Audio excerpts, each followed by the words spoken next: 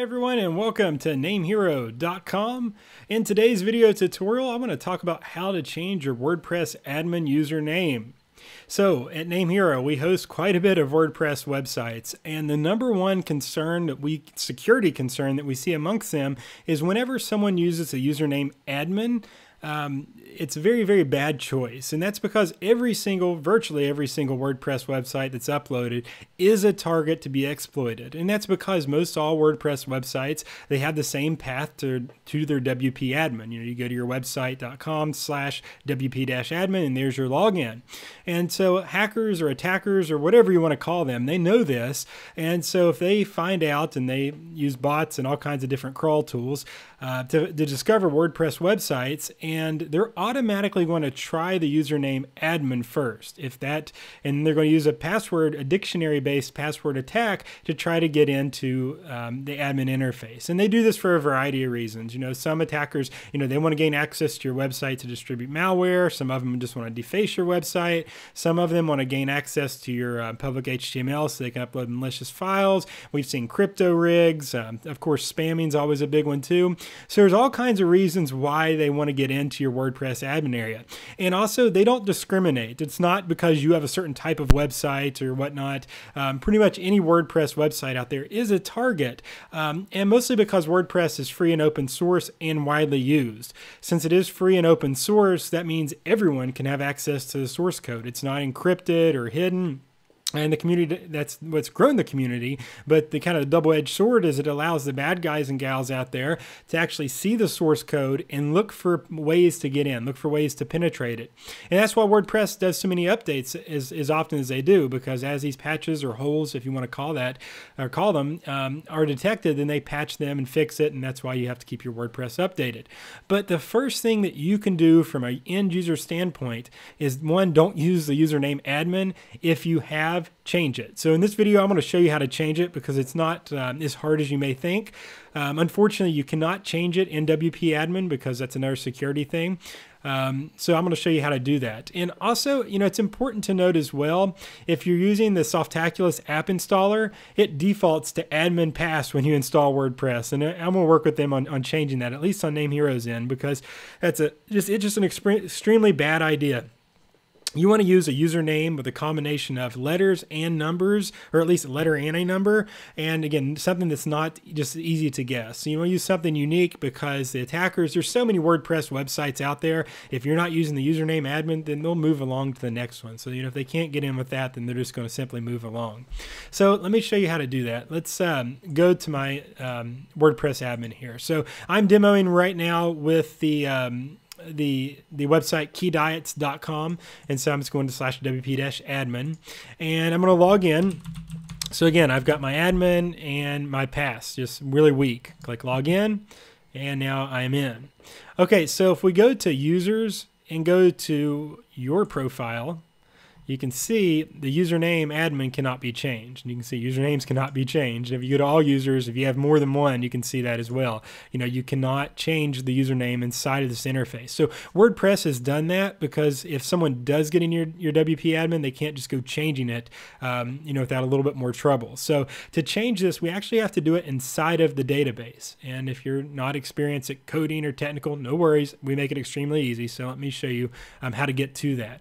So of course, if you're working with us here at NameHero, you just want to navigate to your client area because you're going to want to access cPanel to whatever domain you're wanting to change. So right now I'm demoing on a Plus Cloud package for keydiets.com. If I was on a reseller, I'd have to, actually get into my web host manager and then my cPanel. But since I'm using our basic hosting, I've got to log into cPanel right here. So you can see under actions, log into cPanel. And that's going to take me right to it. So in short, you just have to get into your cPanel. And even if you're not hosting with us at NameHero, get inside your cPanel and then you can do this. Okay, so once we're in here, we need to look for a tool called Php Myadmin. It's a PHP-based administration for your database. So we just type in PHP and it comes up really quick under databases. So we'll click Php Myadmin.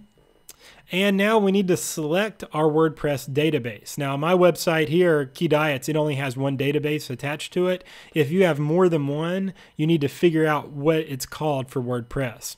And so if you have a lot, it can sometimes be challenging. So while you're in cPanel, you can go to File Manager. and go to your wherever WordPress is. In my case, it's in public HTML, and you can find your database name right inside this wp-config.php. You just click on edit and you'll see it inside of there. So if you have lots of databases, that's how you figure it out for the WordPress you're trying to work on. So we'll go back over here, and again, I just have one, so I'm going to click it. Okay, now this brings up like a big table of all the data that's inside of your WordPress. But don't worry, I know it looks a little bit complicated and like a lot, but we just need to find users. So you can see here, this prefix here, this is just called a database prefix or database table prefix, and this is unique for everyone. It depends on how you installed it, but we're looking for whatever where the users is. So it could, yours could be whatever underscore, but we're just looking for users, and we want to click on browse. Okay, when we do that, we can see all of the users for WordPress. So in my example, I just have one user, and we confirm that by clicking on all users here, and we just see one. So I've got admin.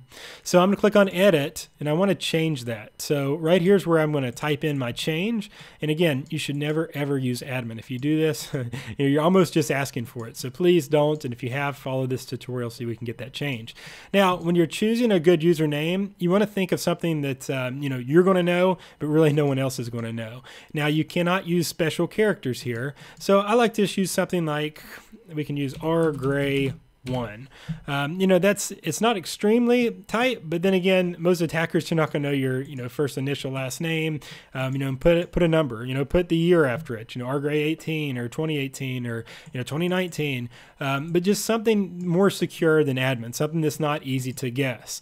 So once you do that change, just click go. All right, now if we go back to WordPress in our admin area, if we refresh it, you can see it logs us out because it's detected the change. So now when we log in, we're going to use our new username, and we're going to use the same password and click log in. And now I'm in. So now you can see instead of admin, we have rgray1. And now, another thing I want to challenge you to is while you're doing this, if your password is not really secure, change it now. And by secure, I want to show you. Under account management, you'll see new password. Click generate password.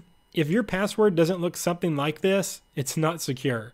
It needs to be completely random, and it needs to use, number, special characters, uppercase and lowercase, because again, if someone wants to get in and you're using, say, if I was using my name Ryan and I was using admin and Ryan, that's a very weak login.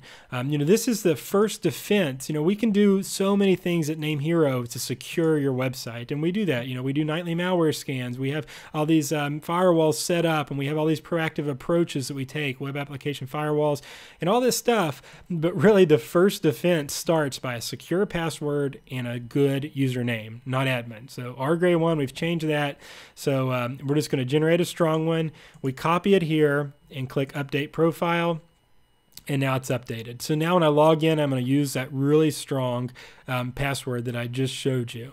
And if we go down here, you can also see sessions. It's a good idea to maybe log out of everywhere else once you do this, just in case. That makes sure that just this browser is logged in. If you're on, your phone or on another computer, or maybe you logged in a public computer, it logs everyone out and just kind of clears that session. Now, if you say, well, Ryan, that's great, but I don't want to have to remember this. Like, how in the world am I going to remember that?